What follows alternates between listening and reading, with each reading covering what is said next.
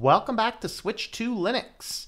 Well, today we are going to use our top 5 to discuss smartphones and privacy. I'm going to give you 5 smartphone privacy tips. Now, obviously, if you're going to carry around a smartphone, you are never going to be able to maintain perfect privacy. That is just a sad reality of smartphones. Whether it's your cellular carrier always knowing your location based upon pinging your cellular towers, or things like Google constantly tracking your location even after you have said not to do that. So we're going to talk today about 5 general tips that I came up with for having your individual phone and having the best privacy if you want to have a smartphone with you. Number 1. We're going to avoid GApps. So GApps, of course, is short for Google Apps.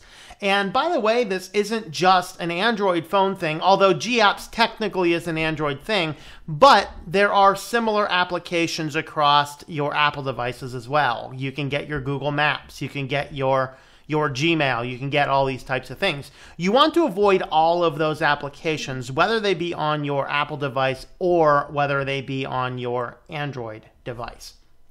All right. Now, of course, if you want the best of all options, you want to install a custom ROM that does not have GApps at all. Okay, that's what I have done. My phone runs Lineage, and I have skipped the steps where you can add Google Apps to your custom ROM.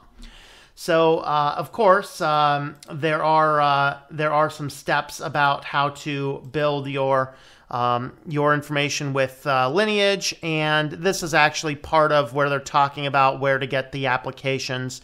Of course, nowadays you need to register to install your GApps on your own device, which means that they have even more information. So I find the best case possible is simply to avoid any GApps. Assume that you are not going to install a custom ROM on your device. You just want a device, you want to keep it stock. It's a very simple matter. You actually can skip through and not enter a Google address into the device. Okay, they really want you to. They're going to annoy you constantly, but you can avoid putting a Google login into your individual device. Now, of course, that brings us to the topic we're going to talk to last, but we'll get there. I'm not going to unveil exactly what that is.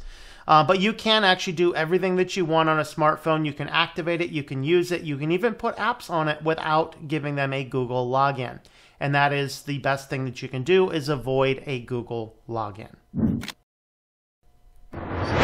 Number 2 is use Fdroid. This is how you avoid Google apps and other connections and Google logins. Fdroid is an application that you can get which manages just like Google Play, only there's no login and the only applications are open source.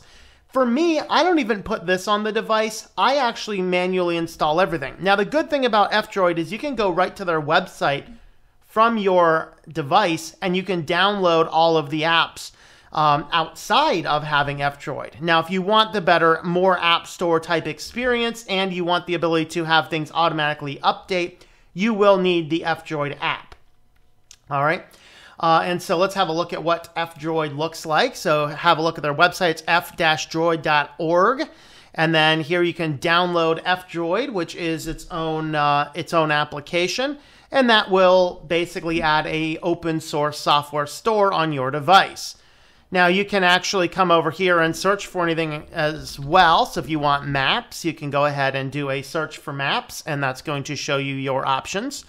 I think the most, for whatever reason, I'm not seeing, there's Pocket Maps, there's one. I'm not seeing the OSM and, which is the most popular one. That may not be on Fdroid, I don't remember. But you can type in a variety of different things to look for any type of functionality. You can search by the application name, so there's actually how to get the OSM and. So you can actually search for anything that you happen to need, or you can search for an individual app as well. Again, what I usually do is I just pull up the website and I download the apps directly. So if you were to go into any given application, go and click on any given application, and it will give you the option to download Fdroid because it always wants to push that. But you can actually skip through and just download the APK directly and sideload it into your device. There are a few other places like this. If you know of another good one that pushes only open source apps, go ahead and leave it in the comments down below. But I recommend looking at using Fdroid for all of your application needs so that you can actually get applications without having to get logged into a Google account first. Number 3, do not log into any unnecessary accounts, okay? Use your login type stuff for your home computer where you're not carrying it around and where they don't have access to everywhere that you have been, whether that be a website version or whether that be an actual application. And that is something to keep in mind. Just make sure that you are not just using your phone like it's your any other basic computer. You're not logging into your banking. You're not logging into Google. You're not logging into Apple. You're not logging into Amazon. All these types of things. You want to take an extra step of caution to make sure that you are shielding yourself, because once you log in, that device is now de-anonymized. Obviously, your cell carrier knows where you are based upon the location data. That's stuff that could get used to push to inside of ad networks if you actually have allowed them to do that, or if you allow ads on your device at all. I didn't include it in the system because it's a more complicated thing how you can block that entirely outside of plugins. But the reality is, once you log into an account, that individual account holder has now de-anonymized you, has access to all the information on your device, including your device name, location, pretty much everything else. Logging into something on a mobile device is a lot more dangerous than logging in on a desktop computer. So do not log into any unnecessary accounts. Number 4. Use Tor or VPNs where you are able to. Now, I'm not certain if there is a Tor functionality for Apple at this point in time, but you can definitely use VPNs. Okay, for Android, there are a few options for using Tor. My favorite is Orbot. I run this, and it allows you to set any individual system process as going through your regular internet or through the Tor network. There's some things I always put through the regular internet, such as my email, because I don't want that routed all over different places. But anything else, like my main web browser, I definitely want going through the Tor network. This way, when I'm out on a site, when I'm doing some searchability, whatever type of thing I'm doing, it goes through the Tor network, and it makes it a lot harder for the end site to enable to be able to locate where I'm at or who I am or things like that. So I like Orbot, and you should always install this on your Android device because it's going to enable you to set certain processes to use the Tor network and certain processes to not. And then you can go into the screen and customize which one you want to do. There is in alpha, there is a Tor browser bundle for the Android device. This is an alpha. I've been using it for about 2 weeks now, and it is very good. It does get around the Cloudflare limitation of the Tor network. So, of course, if you come over to the torproject.org, to get the Tor browser, it's not under stable, but if you come on down to experimental Tor browser, you'll find the Windows, the Mac OS, the Linux, and right over here is the Android. So just click on this guy over here. It's going to give you the option to download the APK for this. Download the APK, install that, and it is basically the exact Tor bundle for your smartphone. So you can use this if you don't want to use Orbot or you can't use Orbot on everything else and you are on an Android device, definitely sideload this APK to have the Tor browser bundle. Now, I use this, but I also use Firefox Clar and Chromium through the Tor network, and I have Firefox and the built-in browser not on the Tor network for when I need a browser that is not necessarily connected to Tor. So this is certainly something you want to look into, is the Tor network. Also use VPNs. I'll use this opportunity to tell you that I have 2 affiliate accounts for VPNs. You can get both of these in the description down below. Both of these will support the OpenVPN protocol, which will work with the available on the Fdroid OpenVPN protocol, which will work on Android. You can also get the application for your Apple device as well, although I think you need the iTunes store for that, but it's a free download. All right, so private internet access is one of these. This will allow you to have 5 simultaneous connections. You can get 2 years of it for a total of $70. So $70 for 2 years of access, $40 for 1 whole year of access, or you can pick it up individually at $7 per month. There'll be a link in the description down below for this. I use my own in-house link shortener. It is TLM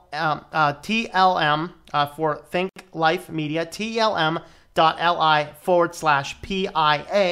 And I also have Nord, tlm.li/Nord.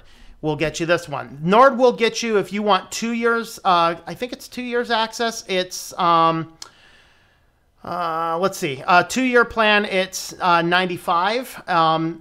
This one supports 5 simultaneous devices, and it is outside of the 14 eyes, which makes it more attractive to some people. Of course, we have 1 month, 1 year, 6 month, and 2-year plans available. These do actually, you can purchase them with cryptocurrency as well. There will be links for those in the description down below under affiliates. Number 5, accept a little bit of inconvenience. Convenience and privacy are definitely 2 ends of the spectrum. The more convenient you want to be, the more privacy you're going to have to give up.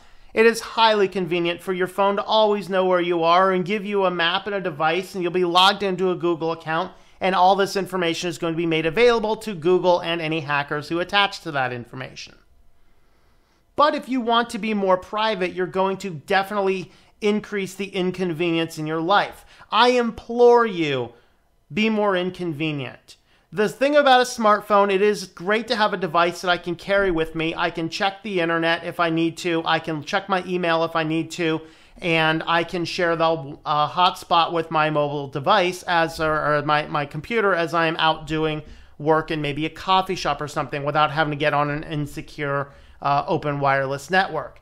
Great things for that. The bad thing about the smartphone is it can log a lot of what you do. It can log everything that you do. It can log in where you are. It can connect with Bluetooth connectivity and connects to things automatically you don't even know it's connecting to. It can automatically connect to open wireless networks when you don't even realize it's doing that, and that opens up a lot of vulnerabilities and a lot of privacy concerns. Be inconvenient. Turn those features off. Keep Bluetooth turned off when you are not using it. Keep Wi-Fi turned off when you are not using it. Okay, do those types of things. Get into the habit. Toggle it on when you're in your home network or in a safe place. Toggle those things off when you are not in a safe place. All right. Be inconvenient by not downloading all of the apps to everything. Don't download excess apps, and avoid anything which asks for any information which seems a little out of the ordinary. In short, be a little bit more inconvenient for your better good, for your ultimate privacy. And by the way, if you think that you have nothing to hide, so you don't have anything to worry about, that's saying you have nothing to say, so why worry about free speech? Okay, just keep that in mind.